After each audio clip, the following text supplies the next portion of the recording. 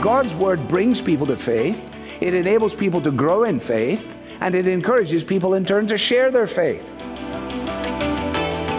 The grass withers, the flower falls, but the word of the Lord will stand forever. Christianity is about the wonder of what Christ has done. He loved you before the dawn of time. The answer to our broken world is found only one place, at the cross of Jesus Christ.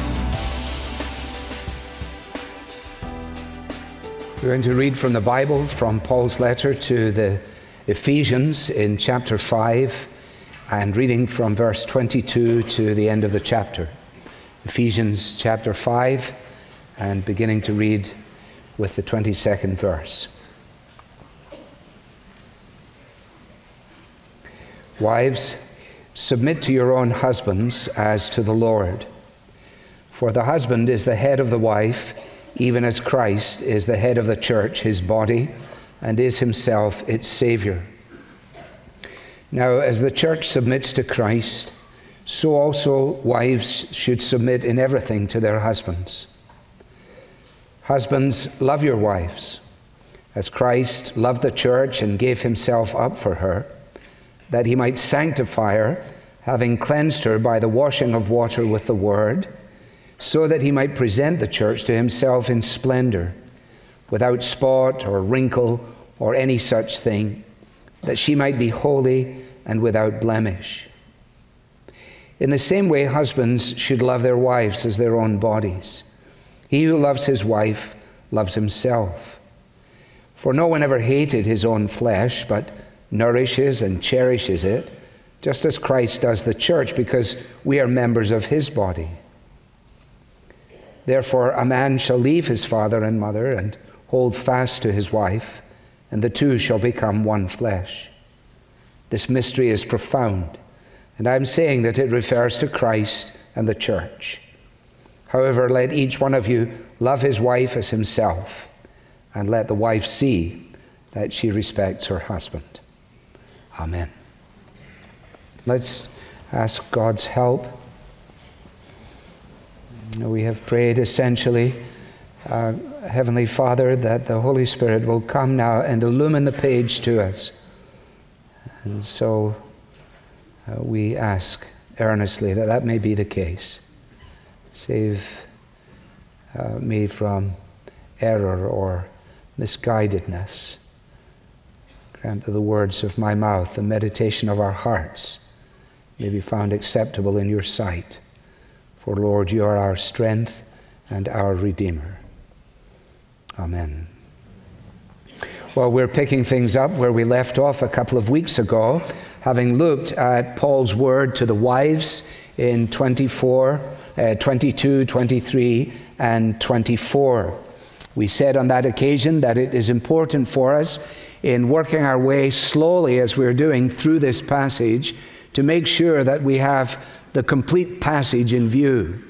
In fact, we could then say it is important that we have the complete book of Ephesians in view, and then we could say it's important that we have the complete Bible in view. In other words, that the context of a verse is within the verses within the chapter within the book within the genre within the Bible. In other words, it takes a whole Bible, as we say, to make a whole Christian. And when we return to a passage like this and move at a kind of not even an inch at a time, it's more like a millimeter at a time, then it's very, very important. To keep in mind, too, that as we've said, this is not a passage in the Bible just for married people, because Paul is making clear that in addressing marriage in this way, the great issue to which he's referring is the matter of Christ and the church, and the love of Jesus for his own. In many ways, the Bible is a story of God choosing a wife for himself. In the Old Testament prophets, you find this as God comes to the people in the wilderness in Ezekiel, and he spreads his love over them, and he takes the initiative with them. And even though they're rebellious and so on, he takes them and molds them into the people he wants them to be. And in the new covenant in Christ, we find that this is then picked up and fleshed out. And astonishingly, those who are chosen as the bride of Christ are people like you and me, individuals who have not actually gone out looking for God, but have been on the receiving end of the wonder of God's initiative. And he is now fashioning his people into a beautiful bride that will finally appear on that great day when all is brought together according to his eternal purpose. Now, I want us to make sure that we get this. And so let me turn you for a moment back just to chapter 3, where Paul has already mentioned and explained the nature of the mystery. Now, Paul says here in Ephesians 5, the great mystery here is Christ and the church. And he's been building towards this, if you like.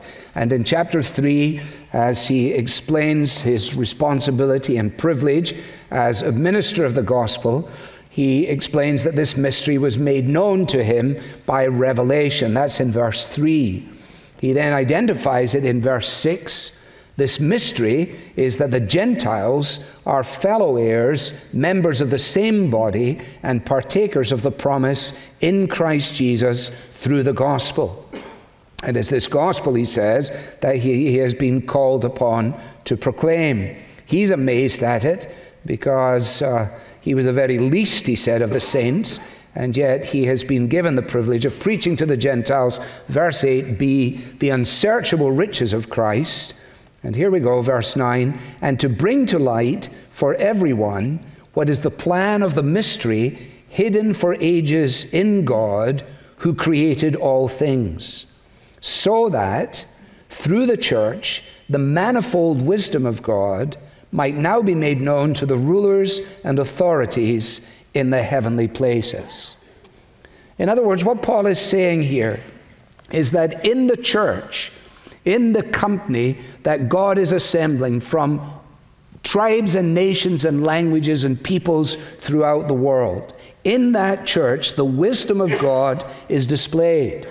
And how is it displayed? Well, it is displayed as sinful men and women are reconciled to God, and as those same individuals are reconciled to one another, so that the relationships that exist within the body of Christ are relationships that are grounded in the initiative-taking love of God. And of course, the great mystery for these individuals was that now the wall of partition between Jew and Gentile has been broken down, and out of the two, God has made one new man. And that one man is then the bride of Christ, and it is here that the focus of the Lord Jesus is found. Now, why is that significant in relationship to marriage? Well, simply because every Christian marriage, Paul is going on to say, every Christian marriage, with its stresses and its strains, with its difficulties, with its disappointments, with its faults and with its failures, every Christian marriage points, by God's grace, to the ultimate marriage, if you like, made in heaven, which is the marriage between Christ, the bridegroom, and the church, his bride. So in other words, the great focus from all of eternity is that God would put together a people that are his very own, and that it is the undeserved, utterly undeserved privilege of all who are in Christ, included in Christ, to be part of that company. And that company then is made up of individuals, some of whom are married, some of whom are single, some of whom are widowed, and so on. And the instruction of this section is not to alienate those to whom it is not immediately applicable, but it is to involve everybody in their commitment to marriage in light of the fact that it is a microcosm of that which God has purposed from all of eternity. Now, when you think about this, and you ask yourself the question, why is it that marriage is under such unbelievable attack? Why marriage? And it's not a 21st century question, it's a Garden of Eden question. For as soon as the evil one insinuates himself in the garden, it is to disengage, dislodge the relationship between Adam and Eve, cause them then to be immediately opposed to the very design and role for which they have been fashioned. And as a result of that, down through that line and down through the ages, marriage itself remains under attack. Now you see, that's why when he says here in chapter 3 that the manifold wisdom of God might be known to the rulers and authorities in the heavenly places. In other words, that the rulers and authorities in the heavenly places look down and they say, this is not going as well as we had hoped. Because people are actually believing in this Jesus. People are coming out of Muslim backgrounds to believe that Jesus Christ is the only Savior. Jewish folks are actually coming to trust in Christ as the Messiah. People whose background has been born in a sort of scientific naturalism, atheism, somehow or another are bowing the knee and are believing this book. And in the similar way, every time that a Christian marriage is both fashioned, formed, framed, and sustained, it is another reminder to the authorities and the rulers in the heavenly places of God's manifold wisdom. You see, when we study the Bible together as we do, and when you read it on your own, a number of things are happening simultaneously. A number of horizons are being fused, if you like. When we read the Bible, when we read Ephesians, it's set in 1st century Ephesus, and we're in 21st century Ohio.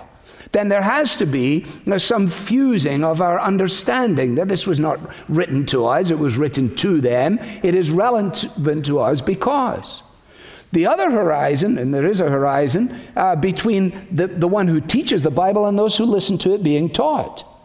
It is one thing to say it, it's another thing to hear it, it's another thing to understand it, and there needs to be a fusion there that needs to be brought about by the Holy Spirit. At the same time, there is a fusion of the horizon of a secular culture with a biblical world. So that we don't study the Bible in a vacuum, but we study it in light of the fact that the world in which we live is largely alien to the world into which we come by grace in Jesus and framed for us in the Bible. So that every day of the week, as you continue to try and put into process, for example, let's say, what it means to submit to your husband, wives, you can walk out into the community and be given plentiful reasons as to why you should not pay one bit of attention to that kind of dreadful thinking. And in the same way, for husbands. Now, I don't have to go looking for this stuff. I just read. I don't read trying to find the material. I just read. And in my reading at the moment, I'm reading various books at the moment, but in my reading at the moment, and I scribble in my books. Amongst my scribbling, it just so happens that I had scribbled this week a couple of quotes, and one was from the Sex Information and Educational Council of the United States of America, 1964. And in 1964, they set up this Sex Education Council to deliver sex education in the schools. And in doing so, it was to support the idea of the merging or reversing of sex roles, of liberating children from their parents, and abolishing the traditional family. That's 1964. So don't kid yourself that when you put your kids in that school and Miss Primrose is instructing them, that she's there to reinforce a biblical view of sexuality and of marriage. Under the disguise of the autonomy of the individual, they may choose not to teach sexual continence, not to teach the place of marriage, not to place the value, to preach the notion of right and wrong, but at the same time to be prepared to freely endorse the notion of celebrating any kind of lifestyle choice that you want. That's 1964. 1946, Brock Chisholm, the first director of the World Health Organization. I know you think I went looking for this, but I didn't go looking for this. The World Health Organization, in his opening address, he viewed parents as dictators and suppressors of children's better nature. Okay? 1979, the Gay Liberation Front Manifesto, quote, "We must aim at the abolition of the family, founded on the archaic and irrational teachings of Christianity." Okay, so let's be clear. Let's just have clarity. Now you come to this, to the archaic and irrational teachings of the Bible. You see why I said a few weeks ago, this is an issue about the Bible.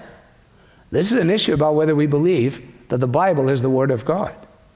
That Paul is not preaching here from some kind of weird cultural context in the first century, but he is actually grounding what he's saying in the very creation of the world itself. That's why all that he says before he gets down to about verse 31 is hinging on, if you like, verse 31, to which we'll come in about another four months at the rate we're going now.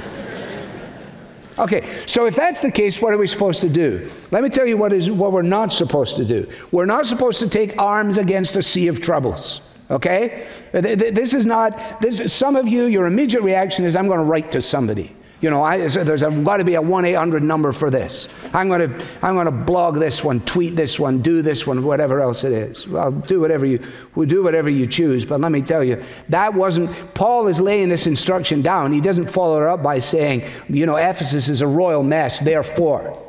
No. So we don't take arms against a sea of troubles. We take our place within the culture. We exercise our democratic privileges, but we don't turn it into a war. Nor do we circle the wagons and hide from the issue, nor do we curse the darkness.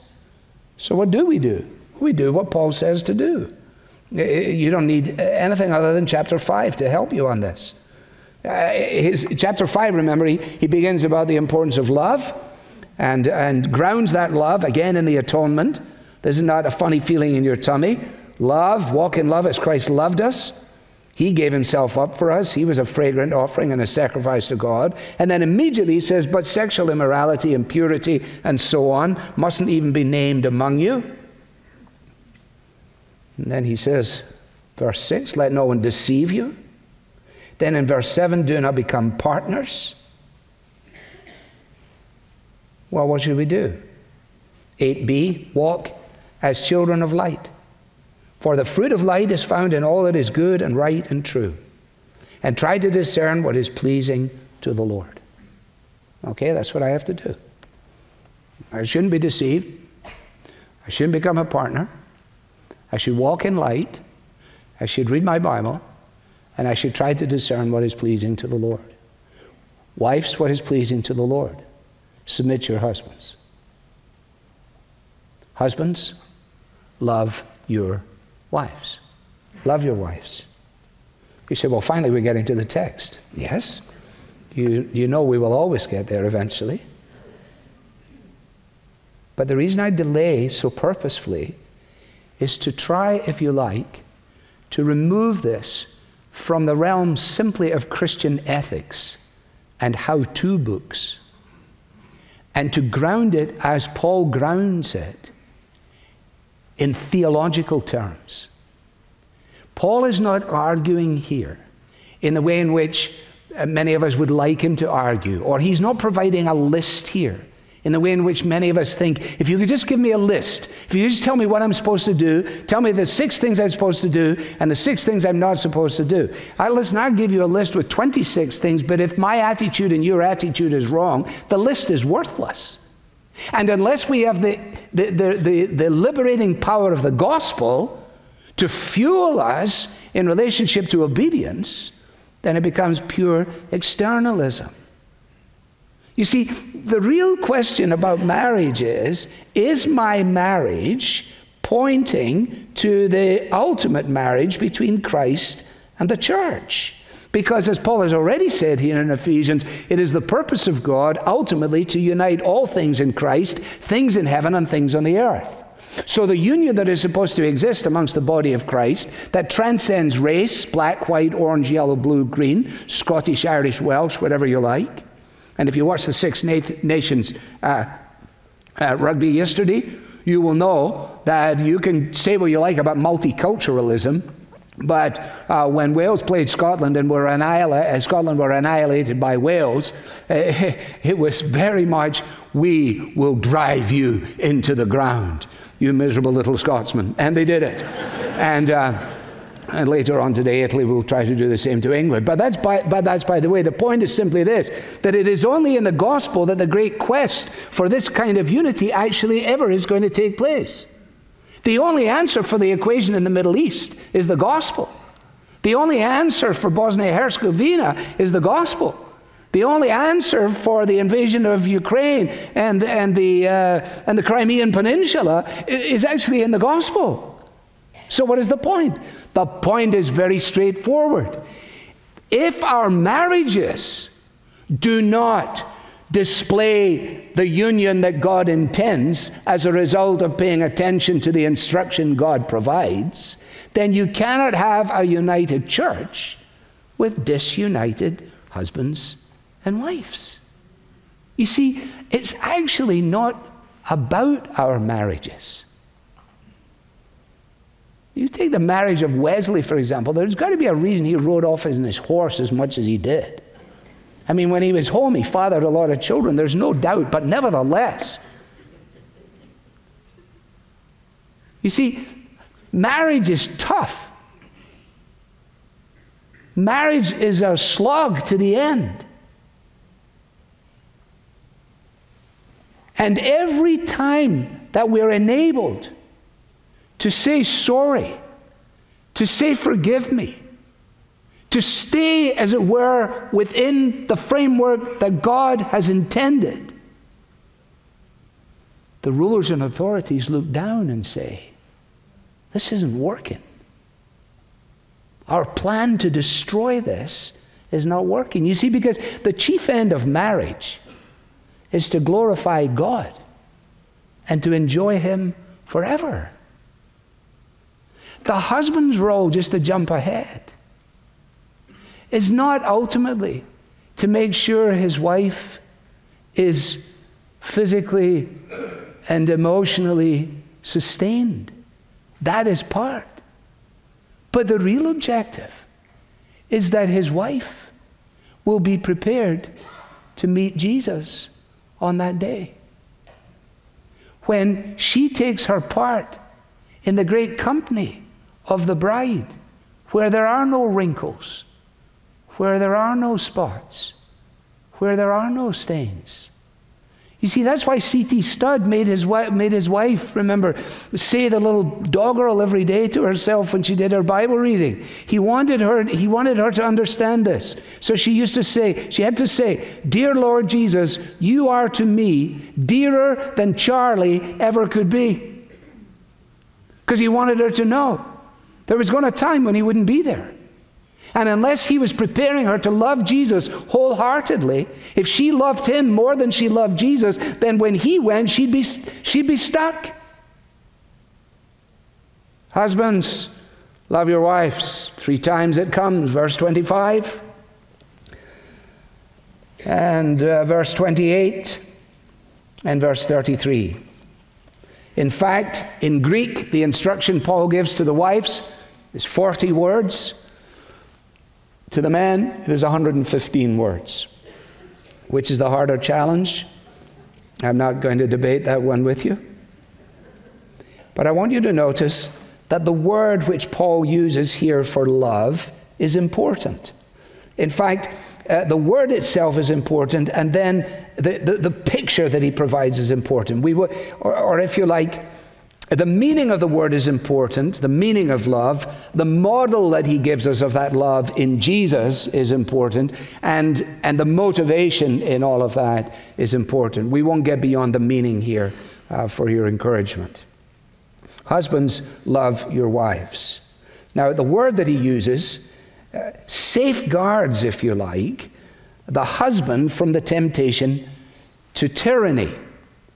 See, the great temptation for the husband is, under the disguise of, quotes, "I'm just giving leadership," to become bossy,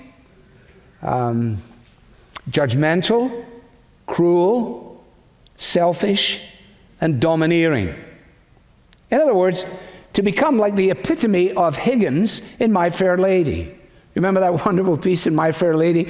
I can't believe that audiences can still tolerate it now in our politically correct world. But you know, the thing begins, why can't a woman be more like a man? If you don't know it, you can look it up. But don't sing it out loud with your wife in the kitchen. Just deal with it on your own. But he's a complete clown. He really is. And George Bernard Shaw initially was making the point that this is absolutely reprehensible. So the temptation then is to domination, or perhaps on the other side to abdication. So otherwise we turn our leadership into a sort of demanding, bossy approach, or then we just abdicate from leadership altogether. And Paul says, no, you mustn't do that. You must love your wife. Now, the word that he uses there, and he obviously chose to use this word, it's a favorite word, is the word agape, agapao. And it's a familiar word to us. Those of us who don't know any Greek at all, we usually know this word. Paul has used it at the beginning of the, quotes, practical section, at the head of chapter 4. Walk in a manner worthy of the calling to which you've been called, with one another in love. He comes back to it in verse 15, to speak the truth in love. At the beginning of chapter 5 here, walk in love. In other words, this love relationship within the body of Christ has a mutual dimension to it. And he now applies it expressly to the husband. He says, now husbands, you have to expressly make sure that you love your wives. So the word is a word that is expressive of self-sacrifice and of self-abasement. This kind of love does not focus on what I'm getting, it focuses upon what I'm giving.